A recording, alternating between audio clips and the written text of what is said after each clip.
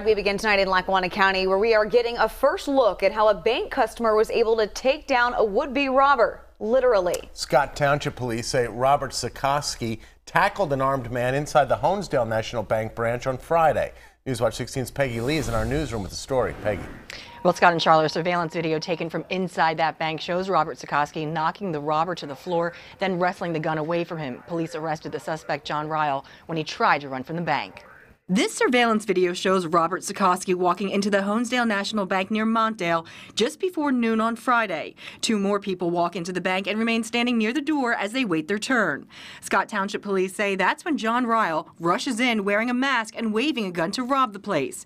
He gets the clerk to put money in a bag, but then suddenly Sikoski tackles Ryle, forcing him to the floor where the two men struggle off camera. People living and working near the bank call Sikoski a hero. He is exceptionally brave to have done that. I certainly would not have encountered anybody with a gun. I wouldn't have tried to do it. To be honest, yeah, it's good to see a Samaritan actually take down someone that's doing a robbery over there. And it's, it's actually nice to know that we have a community that's going to help out. When the men come out of the corner, Sikoski takes Ryle and again slams him to the floor, taking the gun from him and throwing the bag of money across the room. Sikoski manages to get Ryle's mask off, then lets go. Ryle then heads straight out the doors and begins running away. Sikoski comes outside, directs police to where he was headed.